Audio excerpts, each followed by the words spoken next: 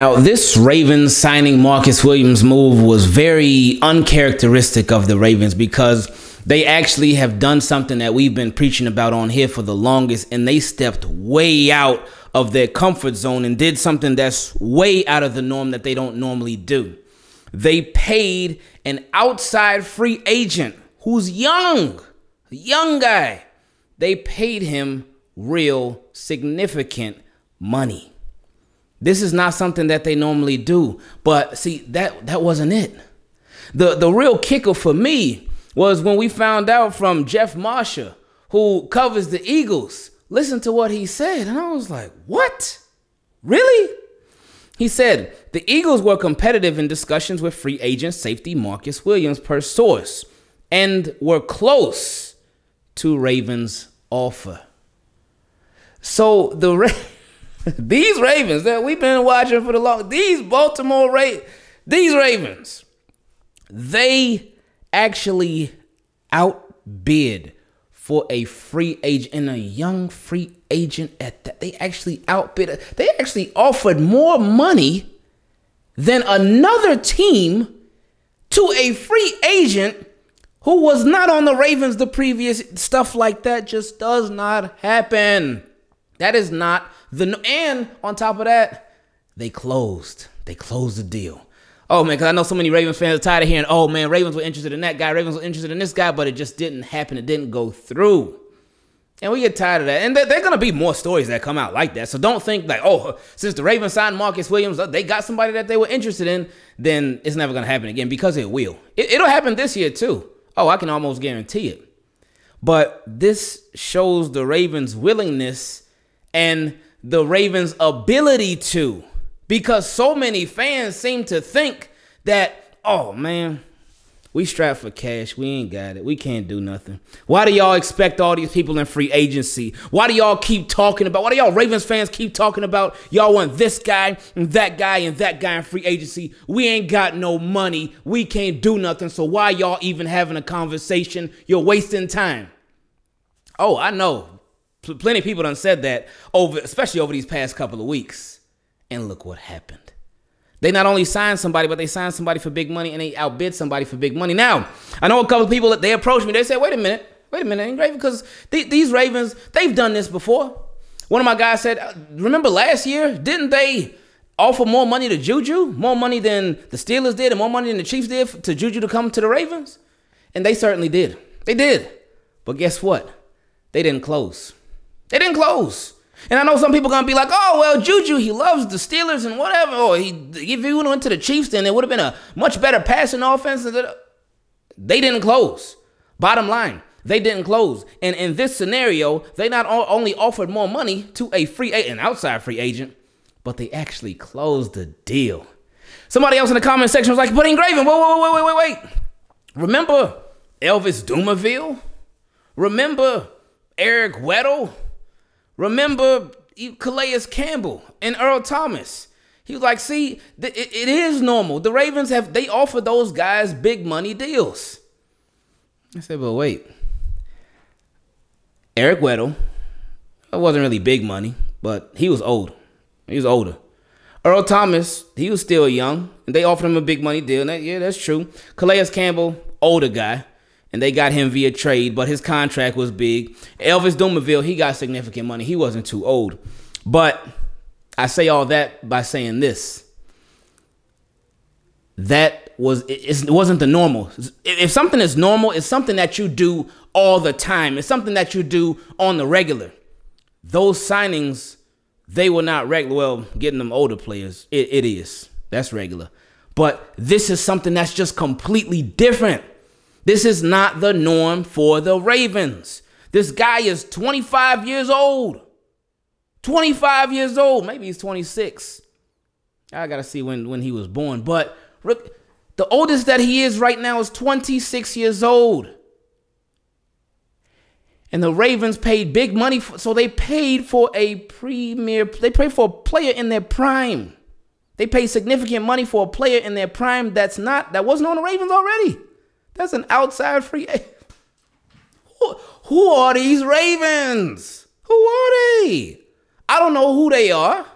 I don't know where they've been.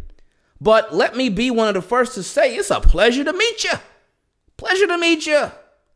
And please, hey, make yourselves at home. Don't go anywhere. Don't leave. Now, another thing. All right, you got your free safety. That's cool. That can't be it. That should not be it. And that will not be it. It better not be it. It can't be it. Reason being, because free safety was very important. Because that just helps solidify the defense that much more. And the Ravens last year, they gave up so many plays. The Ravens last year, they blew so many fourth quarter leads. The Ravens last year were sloppy on defense. Sloppy. That is the perfect word to describe them. They were sloppy. Missed tackles, missed assignments. So many things just continue to be missed. Then, of course, there were a lot of missed players because a lot of people got hurt. But still, so much stuff was missed last year. You can't run that back. You cannot run that back. So if you get somebody who knows how to play ball there, who has that experience there, it's not a shot at Brandon Stevens, excuse me. It's not a shot at Brandon Stevens. But now they got an experienced guy back there who's still young, still in their prime. Not some washed up veteran like we're so used to the Ravens signing. They got a guy who's young and still in his prime. So that helps the defense that much more moving forward. But again, I repeat, this cannot be it. And I know that there are a lot of people getting on Twitter and stuff, getting on Instagram, YouTube, Facebook, all of that stuff, saying, oh, y'all talking about EDC, oh, y'all talking about the Ravens, and looky there, shut it up. I don't want to hear any. No. We're going to continue to have these conversations. Now, I ain't going to get on here. It ain't me to be like, oh, man, EDC is terrible, this, that. No. I'm letting this thing play out. We letting this thing play over here on Team Keep It Clean. We letting this thing play out. I mean, we really ain't got no choice to.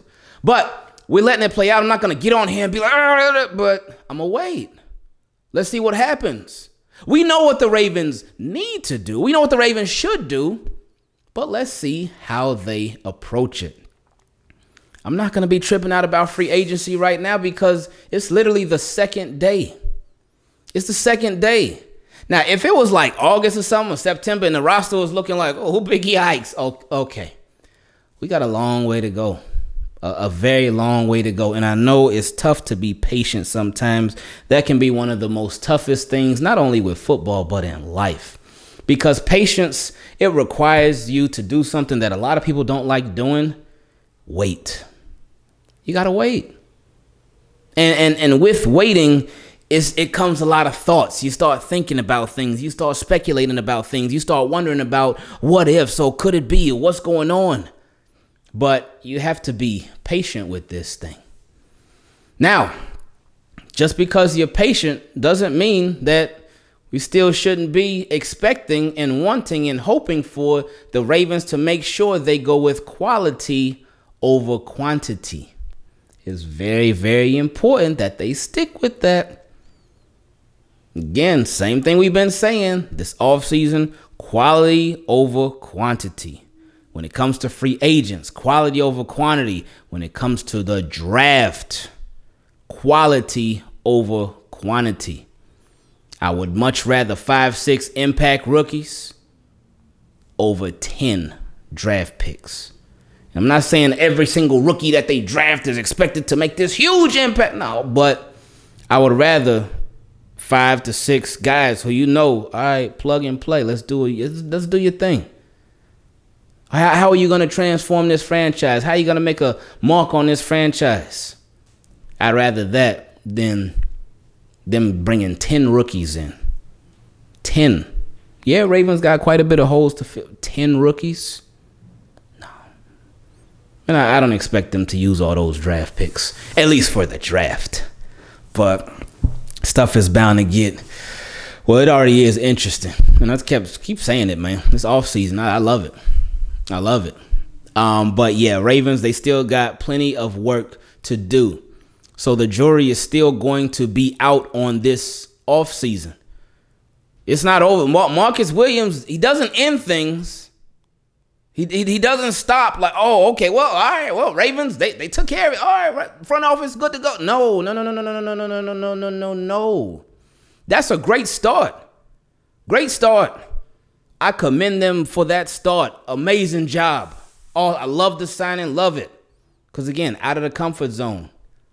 But that's not the end. And it shouldn't be. And it really better not be. Team, keep it clean. I love y'all. I appreciate y'all. We out.